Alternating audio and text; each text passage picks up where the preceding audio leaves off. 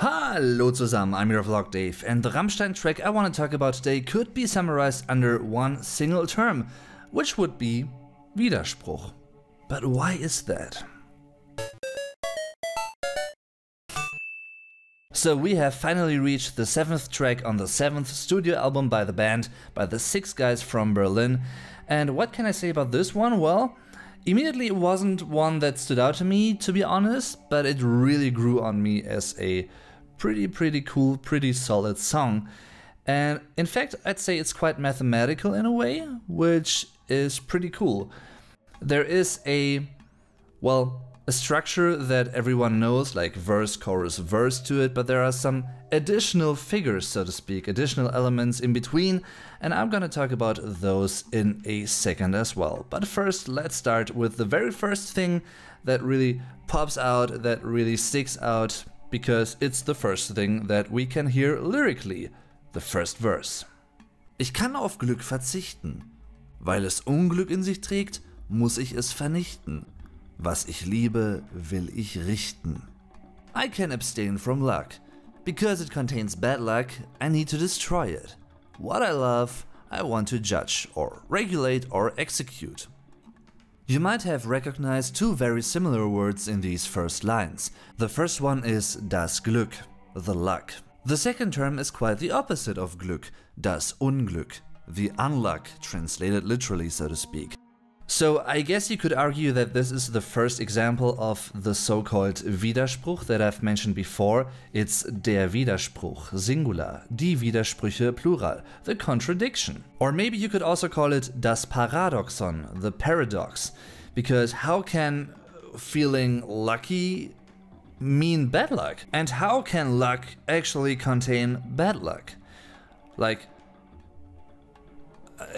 maybe if you're a lucky person, or if you're a really lucky person for that matter, which is of course cool and good, by the way, I'd say, maybe, you know. If you're that, you might be a bit, well, naive when it comes to obstacles in your way, or something that might cause that luck to end, right? So you might see only the good things, and you might not reflect on things as much now, because you're lucky. You don't have a reason to do that. But that's just my assumption. Maybe you have a different assumption? Or maybe you agree with that? Tell me in the comments, because I'd really like to know. What I really like is how subtle yet direct the second and third lines are connected. You might not recognize it at first, also because of the very short breathing break in between, but semantically they are linked. Weil es Unglück in sich trägt, muss ich es vernichten. So the lyrical eye actually gives us a reason and what will result out of this opinion. They are ready and willing to act in a self-destructing manner, so to speak. Might turn out not so healthy in the end, but I guess they know best what they need to do. Then one of my so-called insertions follows, pretty much as a missing link between verses 1 and 2. Dass ich froh bin, darf nicht sein. Nein. Nein, nein. That I'm happy mustn't be. No, no, no. Pretty much as an act of mental or cognitive Selbstgeißelung, self-flagellation or self-punishment, they don't even allow themselves to experience happiness.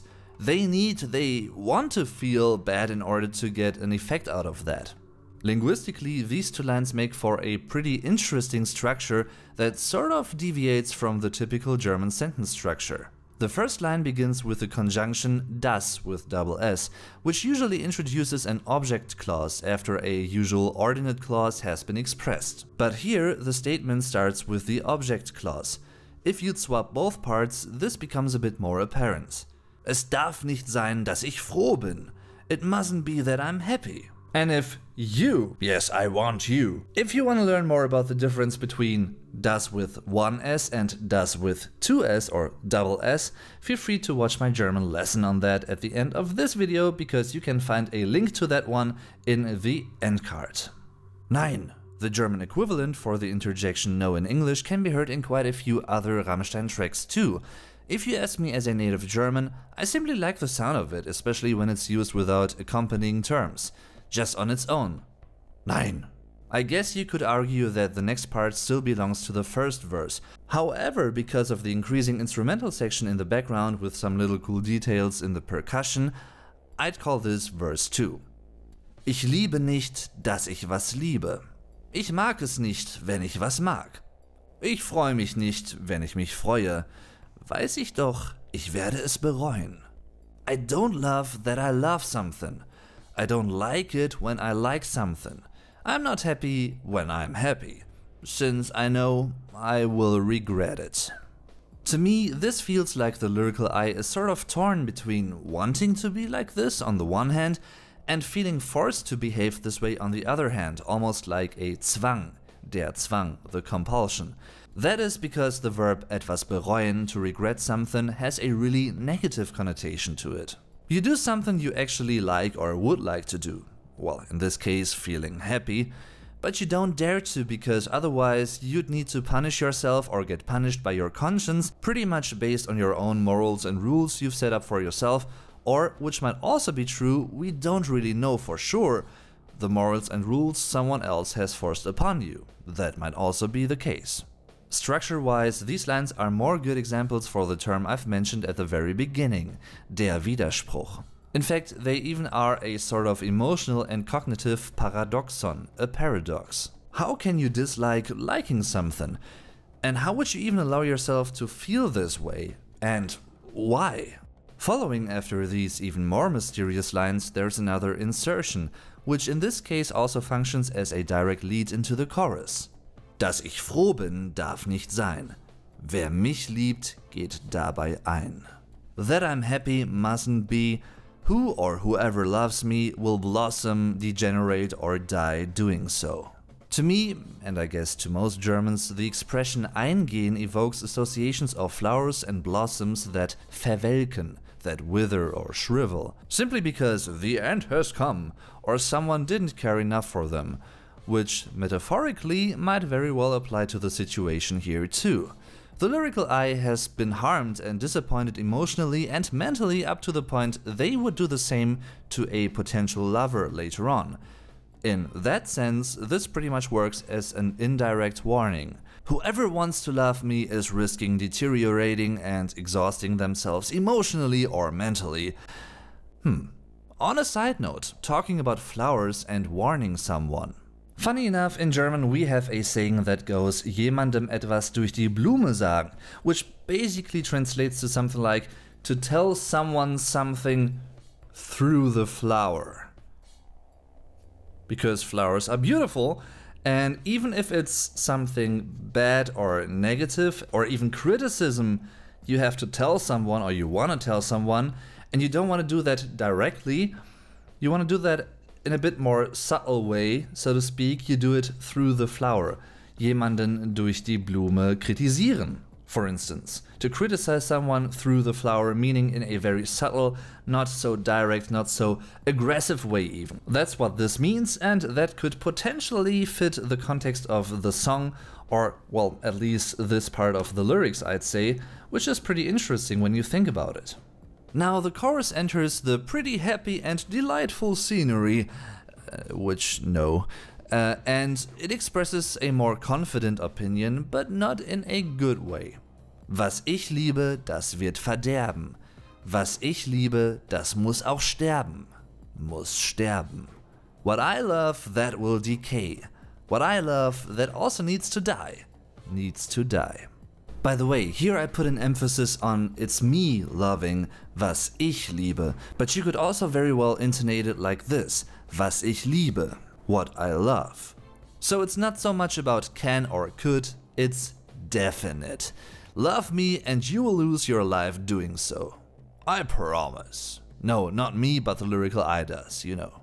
The constant balancing between the two terms was, what, and das, that, is subtle as these are only a small part of each line, but they work really well for the overall feel of the chorus. If you'd express these things in a normal German way, you'd drop the das.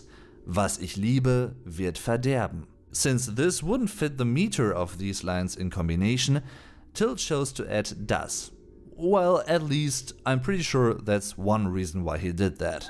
I really like the prolonged last line, which serves as a little climax in addition to this being the chorus in the first place. Also, the heavy riff section coming after the chorus sounds even stronger because of this, I think. The tune continues with the third verse. So halte ich mich schadlos. Lieben darf ich nicht. Dann brauch ich nicht zu leiden. Nein. Und kein Herz zerbricht. So I keep myself harmless, or from causing harm. I'm not allowed to love, because then I won't have to suffer. No, and no heart will break. This is basically an additional explanation to the lyrical eye's behavior. You might also recognize the German noun das Herz, singular, die Herzen, plural, which is one of a couple of German terms Till Lindemann likes to use a whole lot. I've tackled examples for this and more in another video, by the way, so if you want to learn more about them, check them out at the end of this one. And talking about the end, it's near. In terms of this video as well, since most of the remaining parts of this song are a repetition of ones I've already mentioned. However, there's an additional post-chorus section after the second chorus, which now plays over the aforementioned heavy guitar section. Auf Glück und Freude folgen Qualen. Für alles Schöne muss man zahlen, ja. What follows after luck and happiness is much agony. For every beauty, one has to pay. Yes. As you can see here, the more or less direct English translation is a bit sloppy here again.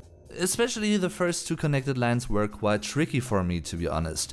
I tried to be as faithful to the original German terms, while keeping the basic structure and words, but hey, all in all, this was a sort of hidden gem for me at first listen.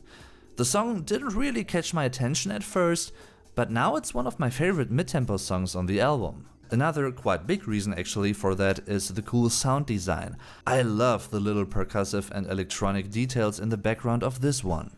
And last but not least, of course, I want to know, what do you think of this song? What do you make of it? Especially the lyrics.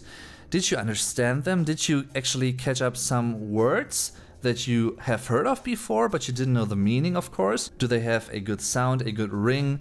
Do certain terms or certain parts stand out more than others do? All those kinds of things, feel free to tell me in the comments. As always, you can find links to my social media pages for support and support options such as PayPal or Patreon in the video description down below. If you want to say, thanks Dave, thanks for the videos, and I want to support you, I would like to do that. Of course, feel free to do so, it's all voluntarily though, so don't feel obliged or forced to do something. Just wanted to put this out there. And of course, what I also want to put out there is, well, thanks for watching, I hope you enjoyed this video. If so, let me know by leaving a like and all the other things that you have heard of multiple times by now, sharing my videos with others. That would be greatly appreciated as well, since it helps a rather little channel like mine a whole lot. Thanks for watching everyone, I'm your Vlog Dave, tschüss und bis zum nächsten Mal.